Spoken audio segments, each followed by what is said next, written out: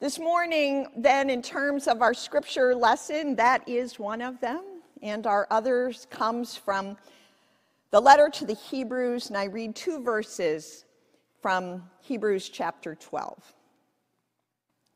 Therefore, since we are surrounded by so great a cloud of witnesses, let us also lay aside every weight and the sin that clings so closely, and let us run with perseverance the race that is set before us, looking to Jesus, the pioneer and perfecter of our faith, who for the sake of the joy that was set before him endured the cross, disregarding its shame, and he has taken his seat at the right hand of the throne of God. This is the word of God for the people of God. Thanks be to God. Let us pray. Oh God, this morning we celebrate your saints. We celebrate your saints. Those who have lived their lives on this earth in such a way that they have come to the glory that you've promised.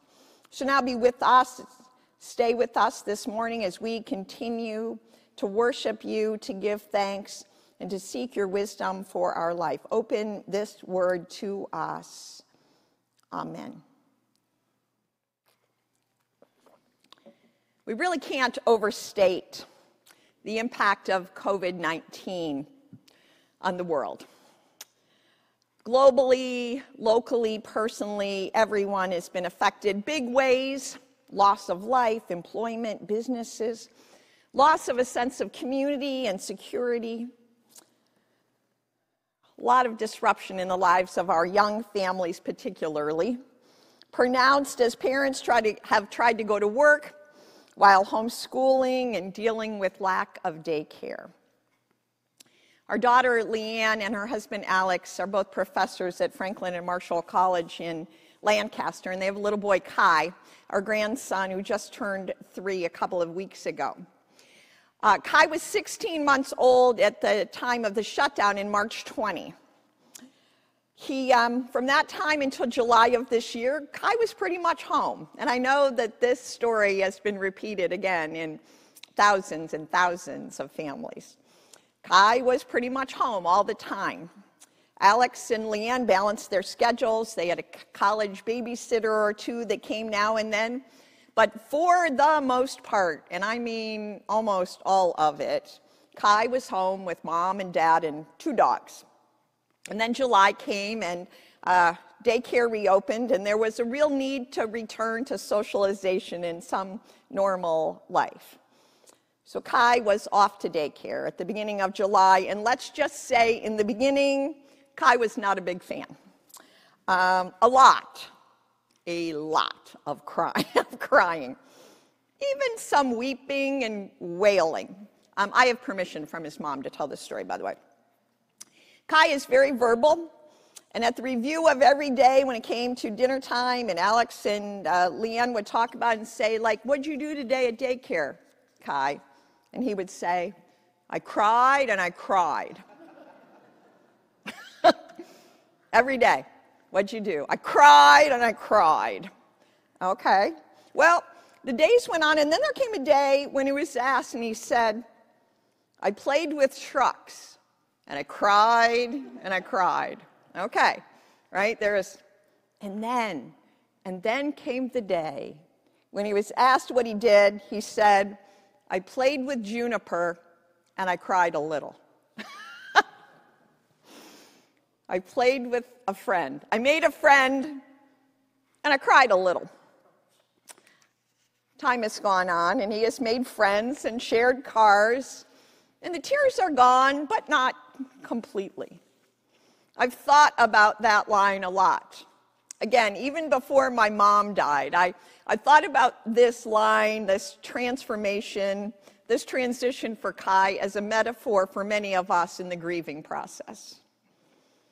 Somehow, our hope and our prayer is that through time and support of others and the grace of God, we'll get to the time when we can say, "I cried a little," right?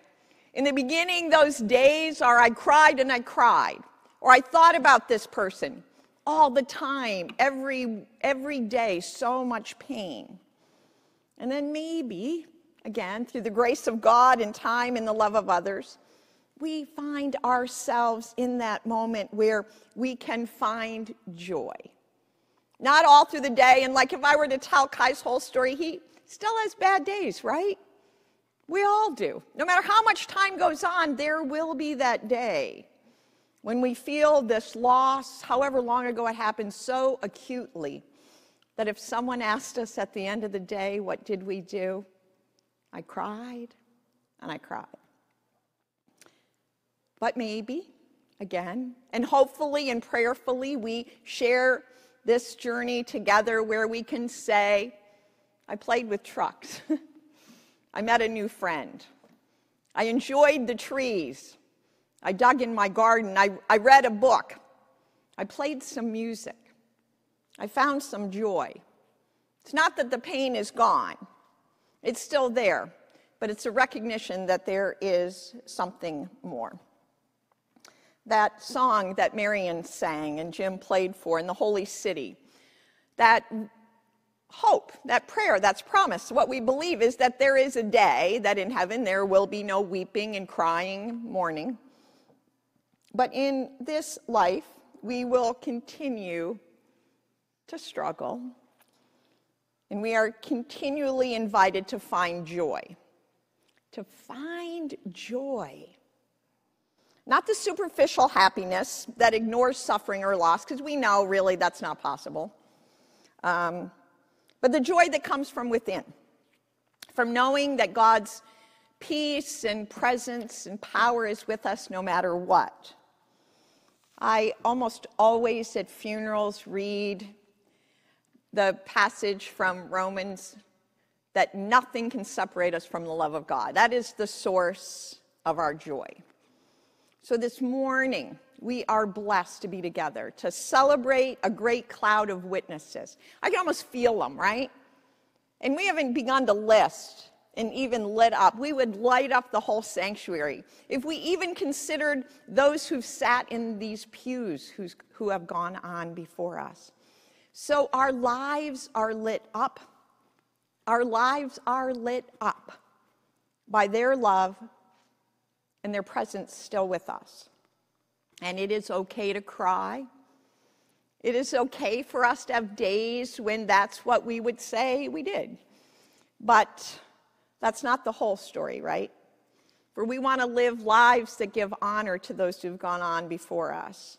That even in the challenge that we find that we can live all for the sake of joy.